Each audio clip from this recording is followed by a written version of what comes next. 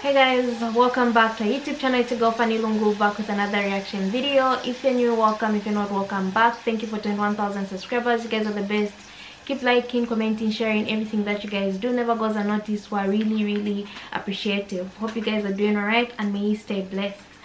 So today I'm going to be reacting to this speech of AHMED Deedat is shocking. So without wasting time, let's get into the video.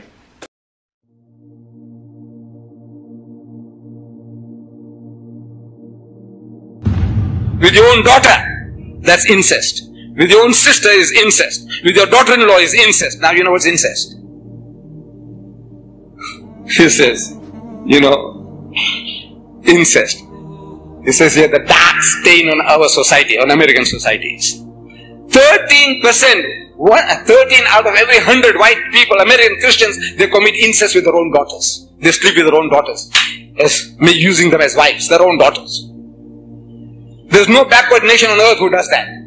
He's saying, he's crying. And in this book, he's giving us that in the Holy Bible, there are 10 cases of incest.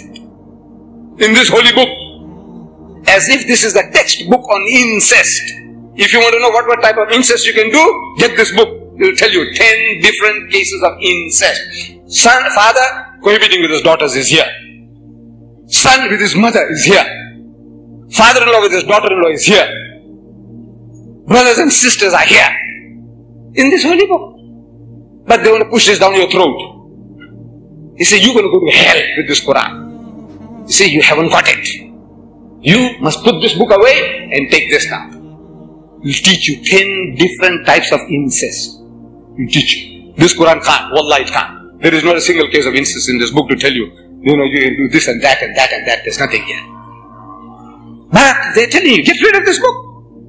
Get this and it'll take you to heaven. And it'll take you to hell here and hell in the hereafter. Both. Jahannam both ways. Here, you'll be in hell. 8% of the whites of South Africa, they commit incest with their own daughters. 8%. That's what they tell us. Maybe more, but they tell us 8% of the white people in South Africa, Christians, they're committing incest with their own daughters. Americans, 13% they commit incest with their own daughters. And that nation is worried about you, want to take you to heaven. They are in hell now, and they want to take you to heaven.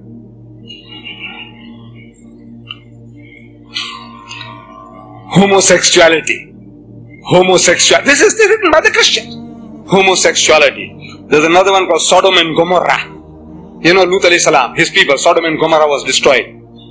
He says here at the end of one of these two books, he says, America!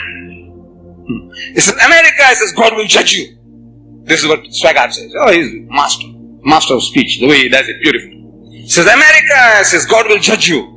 If he does not judge you, he means destroy you. If he doesn't destroy you, he says, he might have to apologize to Sodom and Gomorrah for what he had done to them. We read about Lut, Allah destroyed them. In other words, Allah destroyed them for this, unnatural lust. For that, Allah destroyed them. Says, if God doesn't destroy you, He'll have to apologize. I'm very sorry, I treated you too hardly. God will have to apologize. Make tawbah to Sodom and Gomorrah. That's what He says. In other words, you have gone to such lengths. 300,000 sodomites, Lut, they gathered in San Francisco on a pilgrimage, led by 50 lesbians on motorcycles. And they want to save you. No, they want to corrupt you. They want you to be like them. Then they know you have no chance of ever ruling them. The Muslim world has got no chance. If you behave like them, you will go the same way that they will go. Otherwise, you are destined to rule the world. Allah is telling us in the Quran, He's given you a deen. He said, لِيُزَهِرَهُ عَلَى الدِّينِ كُلِّهِ. A deen that is to master, overcome and supersede them all. Kulli. Whether it be Hinduism, Buddhism, Christianism, Communism, every ism, Islam is destined to master them all. So, وَكَفَى بِاللَّهِ شَهِيدًا. And enough is Allah as a witness to this fact that is going to make His deen to prevail with you or without you. But this is the destiny. How to undo that destiny? Very easy. Come and corrupt you. You want to teach you. You people don't know how to dance. See, look at every Christian nation. In Africa, they shake their bums, just like the white man. Same, worse.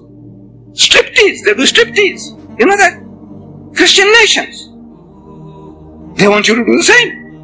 What is this clothing you're wearing? This Africa, you must be lightly dressed. See, in South Africa they're wearing skins. Now they don't wear skins, they wear bikinis. There's tangas. I think you see some of them here. You know, tangas, G-strings. Just a G-string is enough for them. That's all right. Even that is not necessary. You know, for your climate. Look, the humidity, I had to take off my jacket. Yeah, they want to destroy. So this guy, Thomas Carlyle, he says he's doing justice to the Holy Prophet Muhammad, and he did some justice. Because there was no fear. And he says, the word of such a man, he says, to the Arab nation, it was as a birth from darkness into light. This book of God, this Quran, this Wahi, this revelation, this message that Muhammad brought, it is as a birth from darkness into light. This Arabia first became alive by means of it. A poor shepherd people. Roaming unnoticed in its desert since the creation of the world. Nobody gave them a second look, those barbarians, the Arabs. Nobody gave them a second look. Alexander the Great, if you read history, he passed them by. Rubbish. He'll say, I know these Arabs are rubbish. Nobody's interested in that. The Persians passed them by. The Romans passed them by. Every nation just passing them by. Rubbish, human rubbish. Liability, anybody will take them up, it will be a liability. This is a poor shepherd people, roaming unnoticed in its desert since the creation of the world. See, the unnoticed becomes world notable. The small has grown world great within 1 century afterwards. Arabia is at Granada on this hand, at Delhi on that. Glancing in valor and splendor and the light of genius, Arabia shines over a great section of the world. Belief is great. Belief, iman, yaqeen is great. Life-giving. The history of a nation becomes fruitful, soul-elevating, great, so soon as it believes. Is it not as if a spark had fallen? One spark on a world of what seemed black unnoticeable sand. But lo, the sand proves explosive powder, blazes heaven high from Delhi to Granada. This is what Muhammad's teaching did. I'm asking, who bribed Carlyle?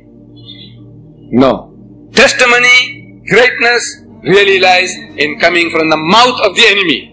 What the enemy has to say, we can say good things about our hero.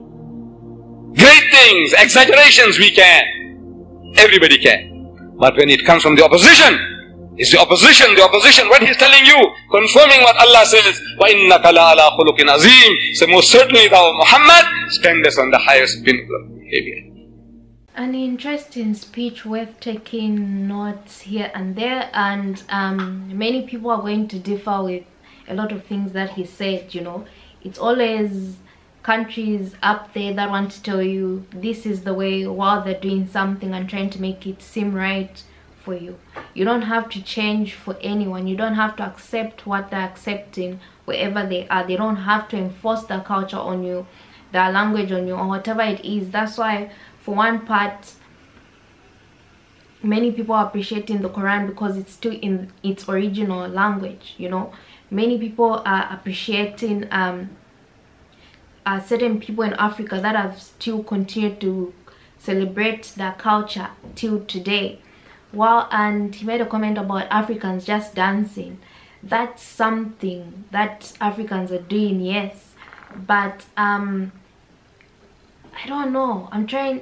Africans do dance a lot, but then what if it's part of our culture? You know, there's many things you can relate that to, but then just don't dance while your friends are getting information, they're learning, educating themselves and moving while you're still dancing to the tune of your poverty. You know, there's so many things you can relate this to. So yeah, that's that. But you guys can jump in and let me know what you think about this great speech that was given. Some people are going to disagree with it, some people are going to agree, some people are going to be, I don't know, in between. Let me know what you think. If there's anything you want me to react to, let me know down below. Just give me the name or the link and I'll check it out. Make sure to give this video a thumbs up, share it to the friends, and of course do not forget to subscribe, and I'll see you in my next reaction video.